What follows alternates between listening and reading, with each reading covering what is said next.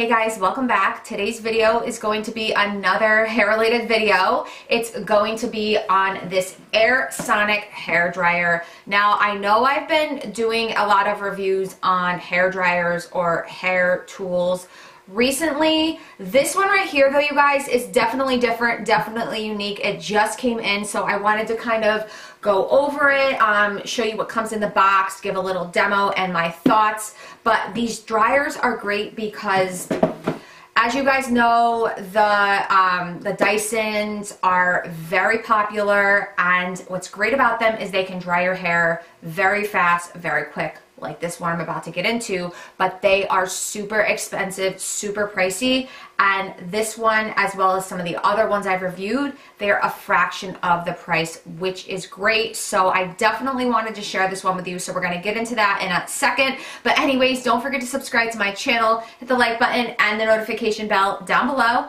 And without further ado, if you guys like to find out more about this Airsonic hair dryer, then just keep watching. This is the one that I wanted to share with you today. It is the Parwin Pro Beauty Airsonic hair dryer. So that's what the box looks like. So basically, this is a high-speed hair dryer. This is going to be a hair dryer that dries your hair significantly faster than a normal traditional hair dryer. You're going to have less damage, and it's also going to be very lightweight. So I'm just trying to get the box open so I can kind of show you everything that comes in it and what it looks like. So upon opening the box, this is what the hair dryer looks like. Now, I don't have it plugged in yet. I will plug it in a little later in the video, but I just wanted to show you what the dryer looks like. Very sleek design, very simple to operate. We've got the buttons right there, which I'll get into in a little bit. It's very lightweight, not as heavy as a traditional hair dryer. Now, I have seen some of these high-speed hair dryers, and I think I've reviewed some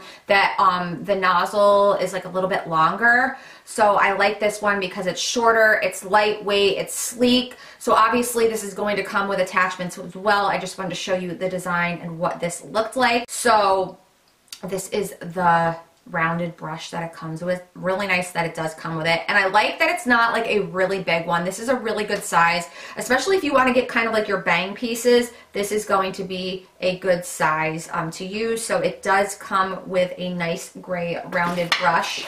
I do have over here, we have the diffuser attachment right there. And I will say that these attachments, they go on literally like that. It's like magnet pretty much, so it just snaps right on. So it's super easy to get off and put on. So that's the diffuser attachment. And then we have the smoothing attachment right here. Now this is the attachment typically that I use when using these hair dryers. It just kind of makes the air more directed, more precise where you want it to go. So I do like this. This is the one that I typically use. And then let's see what else comes inside this box. So we've got the instructions, which I'll be referring to in a little bit. And then we have the glove right here that protects your hands. I know this is an acrylic iron, but still when you're using these hair dryers, they can get hot and you can burn your hands. I've done it before, so it's nice that they include these little like heat protectant gloves. And then what's really nice and that I like is they include a travel case, even if you're just putting the hair dryer in it for travel purposes, or if you want to just keep all your attachments in this, you can do so with this little travel case right here. So I do like that they include that. So there are two airspeed settings, which is medium and fast. And then there are 3 heat settings or heat modes. The cool mode is 95 degrees Fahrenheit. Then there's the care mode, which is 160 degrees Fahrenheit. And then there is the dry mode or the hottest mode, which is 210 degrees Fahrenheit. And then this dryer also has a hyper speed long life motor of 110,000 RPMs. And then it also has a built-in ion emission system. Now you're probably wondering, well, what's the difference between this dryer and then other ones you've talked about in the past? What makes this one unique or different? And it's the back right here. This is actually a LED monitor or a screen. It's going to tell you what temperature you're on or what setting you're on, mode of the heat modes, and then if you're on the medium speed or the high speed. So everything is going to be on here, which is super helpful because there's been times where I'm using these and then I kind of have to keep going back and forth because I don't know which one I'm on. It's going to tell you right here. So I really like that. I'm going to turn it on. You're going to notice it's not really that loud. My traditional hair dryer, not only is it heavier, holding it, it can hurt my arm and my hand after a while. This is lightweight, but it's also relatively quiet in terms of how loud my other one is. It's not that bad. I can talk over it. So we're going to turn this on. It's going to be on the medium air setting. And as you can see, I'm just going to try to zoom into it right here. It's at 160 degrees Fahrenheit, so that is the middle temperature setting, or the care mode. And then I'm gonna go to 210 degrees Fahrenheit right here. This is the hottest it gets. And then we'll go back down to the 95, which is the cool mode. And you can see how it's switched and it says cool. And then if I wanna go to the faster speed setting, I can, and you just saw that pop up. And then I'm turning it off. So it's really helpful and really cool that everything is shown on this screen. I don't have any hair dryers at all that have this on it, you guys. So that's what's really cool about this. I'm really excited about it. It just makes it that much easier. I actually used this last night. This just recently came in. I used it last night. It works phenomenal. Now, I've mentioned in the past, in particular, if you have any kind of semi-permanent hair extensions, typically, you can't just let them air dry. You have to dry them immediately. I know for the hand-tied hair extensions, which I don't have anymore, but I did, you have to dry those, especially the wefts, or they start to get like kind of wavy and wrinkly.